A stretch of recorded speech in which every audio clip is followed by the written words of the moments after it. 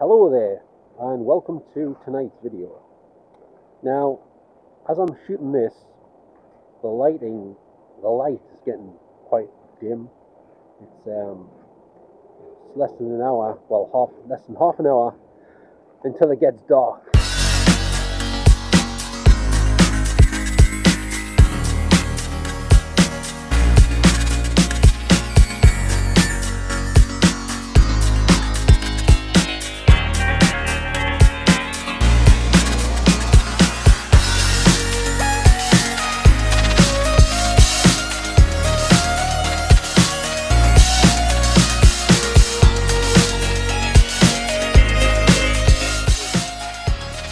Something I'd like to talk about, bit of sad news. I'm sure everyone's heard by now. One of the members of the group Girls Aloud, who I am a fan of, I know they split up and all that, but I've got a couple of concerts by them on Blu-ray and some DVD ones as well. Sarah Harden sadly passed away a couple of days ago, and I'm not even sure if it made the national news. If it did, I didn't see it because I haven't been watching the TV, but I didn't hear it on the radio either. I did hear it yesterday, but it wasn't on the news. It was on Pride Radio, on the celebrity gossip news on one of the shows in the afternoon. But I don't think it was on the main news, but if anyone knows otherwise, can you let us know? Was it on the TV news, like BBC, ITV, Channel 4, anything? Because like I say, I don't really watch the TV at the minute, so I don't know. I could check YouTube later to see if there's anyone's uploaded any clips from the news around the world if it was mentioned. But apparently she had breast cancer. I didn't even know that, and she was only diagnosed like a year ago. So I wasn't too pleased to hear about that. I had no idea she was ill or anything, you know. And also, I used to watch this TV show called Dating in the Dark, and she presented that show for a while. Oh yeah, bastard, what was that? It's like a prickly bush down here. Can you see it? Oh shit! I did it again. It must be crazy. Anyway, I thought it could have been worse. It could have been like a nettle bush or something, but it wasn't. So yep. So, yeah, that was sad news. She was only 39 apparently, and now she's passed away.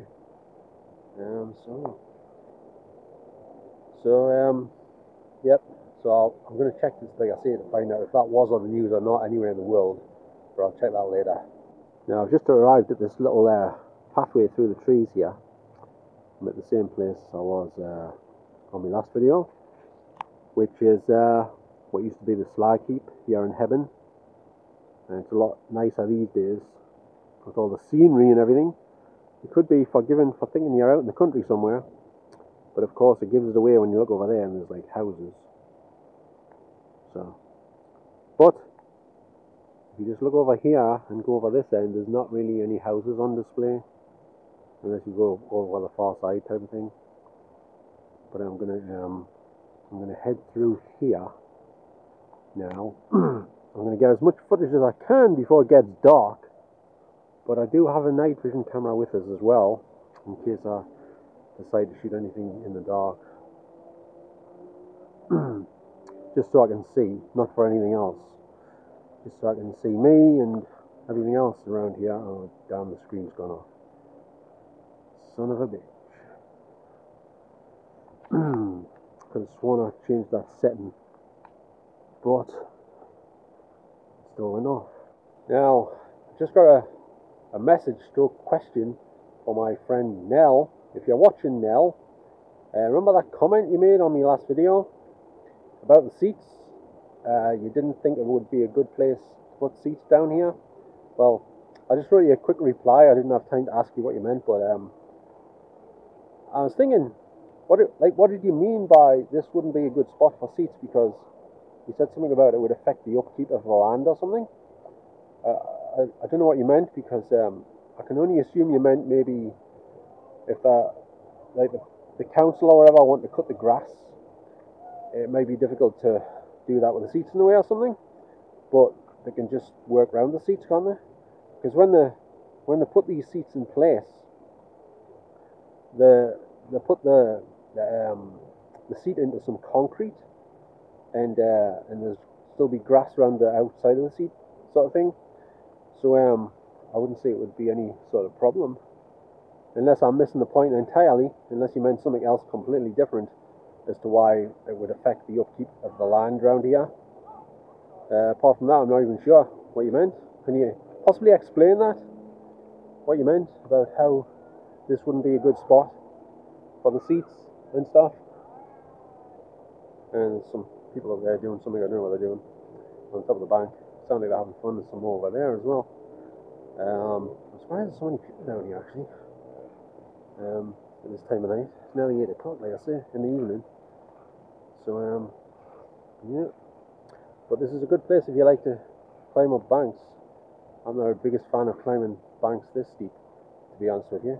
But and I bet this isn't looking so great in this lighting down here, because the sun's well on its way down now. I'll tell you that much. I'm just going to head over here again. I don't even remember what was around this area, like exactly what was where around this, how it looked years ago. I just know there was like lots of like stones and dusty, sort of grey rubble everywhere. That's all I remember when I was a kid. Actually, there was this actually, hold that thought for a minute. Right, as I was about to say, years ago, when I was a kid, me and my friend, actually my friend's name was Dean Carlisle, so I don't know if anyone knows him or remembers him, but I used to go to school with him. I think it was him, actually. I think it was. Actually, it might not have been. I think it was, but it might not have been. Anyway, he used to be mad on Star Wars when we were at Valley View School, and I always used to be envious of him, because he had these Star Wars tops, like sweatshirt things with a hood on, and it had like an excellent like photograph on the front. I think he was pretty rich. Like he had every single Star Wars top going, you know, with like a photograph from the movie and the logo of the film on the front. He had like red ones, black ones, green ones, yellow ones, you name it, he had everything.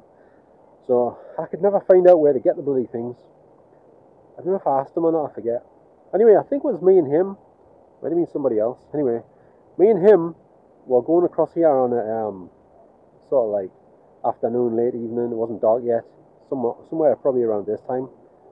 And we both had homemade Spiderman costumes on underneath our clothes. And mine was made with red and blue material, obviously, but it was skin tight and everything, just like the proper one.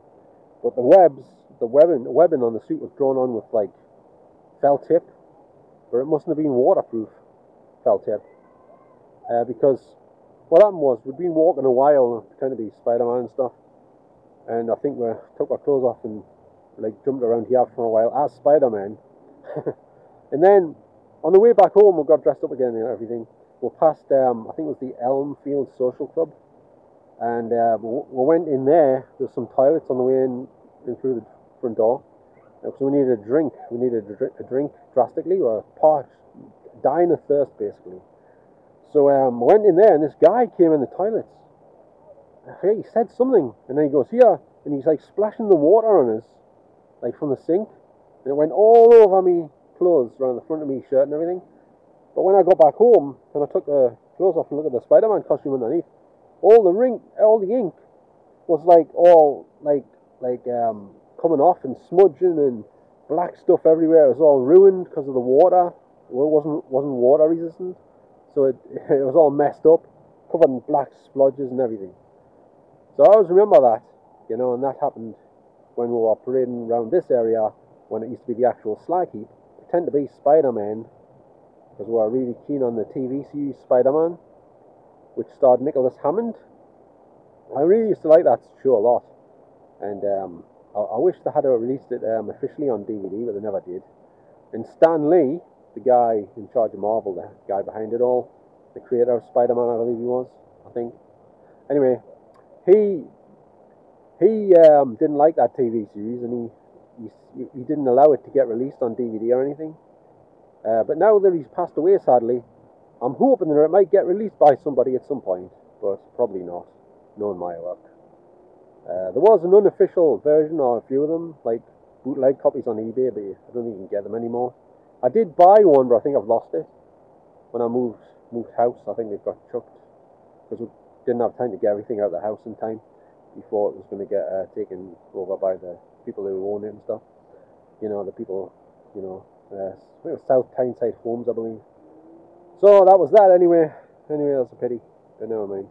And I think that the DVDs were taken from VHS, so it wasn't the best anyway, but it was better than nothing, shall we say. Yep, those were the days. Right, I'm just taking a walk around here.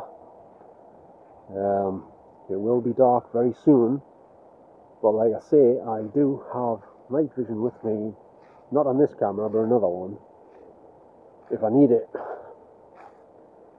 So, I think some of the movie Southern Comfort was shot down here, you know, with Keith Carradine, and Powers Booth. Incidentally, Powers Booth sadly passed away. He was in the film U-Turn as well, with Nick Nolte and Sean Penn and Jennifer Lopez as well. So that was sad news. That was a while ago, though. He was also in that Jean-Claude Van Damme film called Sudden Death, I think it was called, where in the ice hockey stadium thing. And as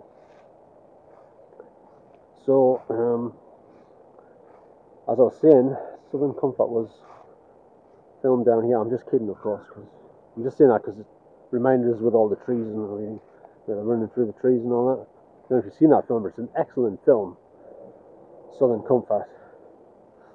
I'll tell you that much.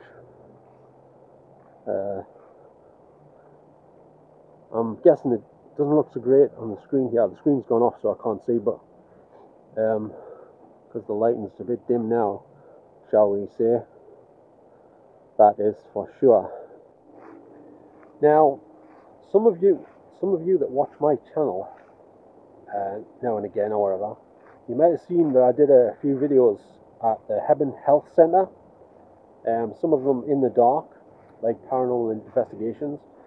And I was down there the other night in the dark because they've changed how you get into the sort of like grounds outside the place to go into if you're going to the doctors or wherever you're going. They've changed the way you go into the place because it was all fenced off and they were doing like building new houses next to it, and they still are.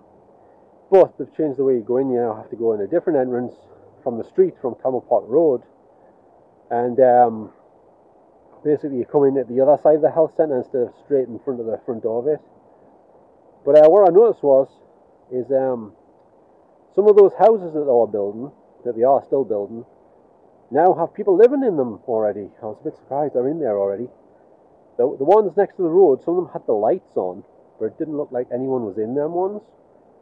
So I don't know if anyone actually is living in them ones. But when I went to walk into where the health centre is, the houses right in front of it definitely appear to have people in them because there's cars parked in front of the houses, and I saw some slight lights on, like, but they had the curtains shut so it was hard to see. But so I just found that a bit strange that there's houses actually right in front of the health centre.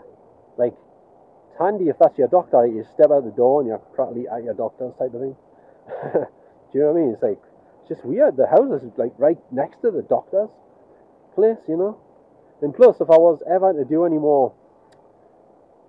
video down there, anything in the dark or paranormal investigation or anything, it's now a bit awkward. I mean, I'm sure you can just walk in there. It's just a street. It's not private or anything. It doesn't say keep out or you'll be prosecuted or anything. But the thing is, if I'm walking around with a camera and someone comes out of the house or something, they might say, "Oh, what the hell are you doing?" I say, "Well, I'm just making a video for YouTube, you know." All right. I don't know. They might get a shotgun out and want to shoot us or something. You never know. You never know. So, but the lighting is getting pretty bad now, like, I must admit. And then this camera isn't supposed to be very good in low light. because I watched several reviews for this camera and the other one I got, and they said it wasn't the best in low lighting. So I better wrap this up in a minute then. Well, as you can see, it's nearly dark, but this is a huge field here, as you can see, and there's quite a lot of trees surrounding it. A lot of people, well, most people in fact that live where I live, take their dogs for a walk around here. Every person you see around here is probably a person with a dog or two dogs. And whenever I sit on a seat around here, there's always dogs comes up and like sniffs us or jumps on me knee or something. Before I was giving some Burmese sandwich to a little dog that came along. He was pestering the living daylights out of us, basically. Okay then, I'm gonna wrap this little video up for tonight. I hope you've enjoyed some of it at least. It's probably going to be another top of the flops edition, judging by last night's performance for the video I did yesterday.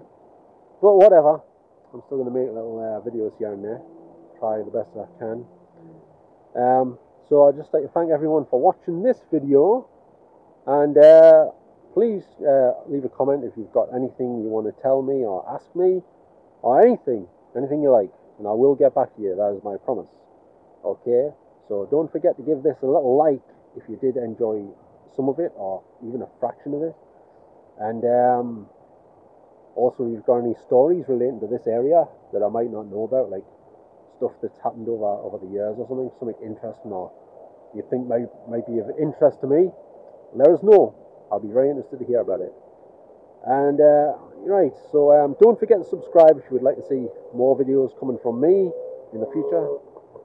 And well, that's pretty much it. So I'm going to say good night for now, and I'll see you all next time. So, ta-ra now. See you later. Ta-ra.